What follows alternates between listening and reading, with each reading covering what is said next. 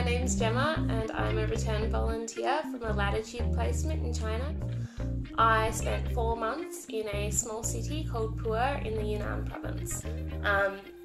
The school I went to was called Pu-erh No. 1 Middle School, or Pu-erh and had about 3,500 kids in it, between 50 and 70 a class. I think we had 9 classes a week that were 45 to 50 minutes long, and most of the time that we weren't planning or teaching, we'd spend with our students. They were so eager to learn. Even if they didn't understand, they'd always really try.